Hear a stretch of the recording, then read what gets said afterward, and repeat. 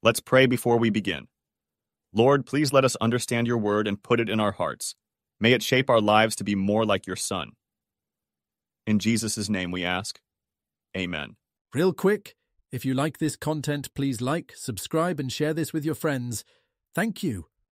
Chapter 55. Ho, every one that thirsteth, come ye to the waters, and he that hath no money, come ye, buy and eat. Yea, come, buy wine and milk without money and without price. Wherefore do ye spend money for that which is not bread, and your labour for that which satisfieth not? Hearken diligently unto me, and eat ye that which is good, and let your soul delight itself in fatness. Incline your ear, and come unto me. Hear, and your soul shall live, and I will make an everlasting covenant with you, even the sure mercies of David. Behold, I have given him for a witness to the people, a leader and commander to the people. Behold, thou shalt call a nation that thou knowest not, and nations that knew not thee shall run unto thee because of the Lord thy God and for the Holy One of Israel, for he hath glorified thee.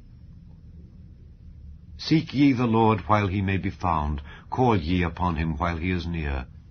Let the wicked forsake his way, and the unrighteous man his thoughts, and let him return unto the Lord, and he will have mercy upon him, and to our God, for he will abundantly pardon. For my thoughts are not your thoughts, neither are your ways my ways, saith the Lord. For as the heavens are higher than the earth, so are my ways higher than your ways, and my thoughts than your thoughts.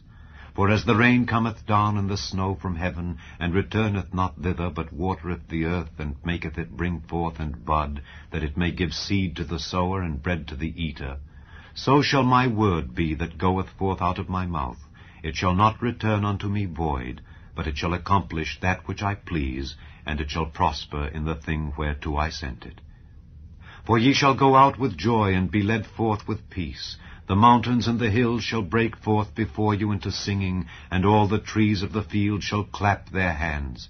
Instead of the thorn shall come up the fir tree, and instead of the brier shall come up the myrtle tree. And it shall be to the Lord for a name, for an everlasting sign that shall not be cut off. Matthew Henry Commentary on Isaiah chapter 55, verses 1 to 5. All are welcome to the blessings of salvation, to whom those blessings are welcome. In Christ there is enough for all, and enough for each. Those satisfied with the world, that see no need of Christ, do not thirst. They are in no uneasiness about their souls. But where God gives grace, he gives a thirst after it. And where he has given a thirst after it, he will give it. Come to Christ, for he is the fountain opened, he is the rock smitten. Come to holy ordinances, to the streams that make glad the city of our God. Come to the healing waters, come to the living waters. Revelation 22, verse 17. Our Saviour referred to this. John 7, verse 37. Come and buy, make it your own by application of the grace of the gospel to yourselves. Come and eat. Make it still more your own, and enjoy it. The world comes short of our expectations. We promise ourselves at least water in it, and we are disappointed. But Christ outdoes our expectations. We come to him, and we find wine and milk. The gifts offered to us are such as no price can be set upon. The things offered are already paid for Christ purchased them at the full price of 1 Peter 1 verse 19, have nothing to supply them. If Christ and heaven are ours, we see ourselves forever indebted to free grace.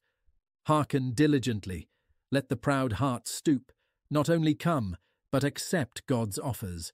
All the wealth and pleasure in the world will not yield solid comfort and content to the soul.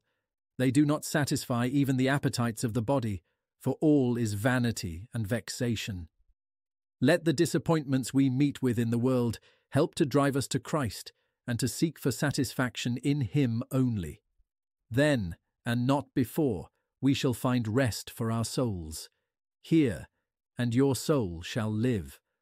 On what easy terms is happiness offered us? By the sure mercies of David, we are to understand the Messiah. All his mercies are covenant mercies. They are purchased by him, they are promised in him, and out of his hand they are dispensed to us.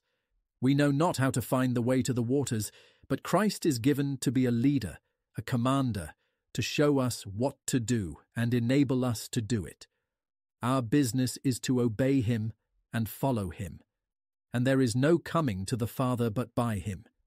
He is the Holy One of Israel, true to his promises, and he has promised to glorify Christ by giving him the heathen for his inheritance. Verses 6 to 13. Here is a gracious offer of pardon and peace and of all happiness. It shall not be in vain to seek God, now his word is calling to us, and his Spirit is striving with us. But there is a day coming when he will not be found. There may come such a time in this life. It is certain that at death and judgment the door will be shut.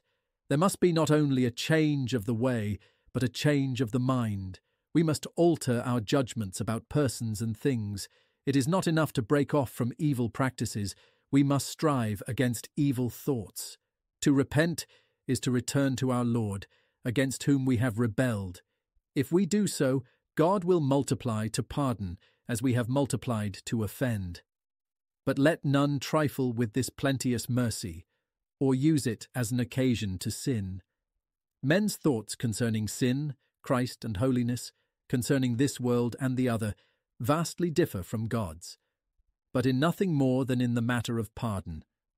We forgive and cannot forget, but when God forgives sin, he remembers it no more.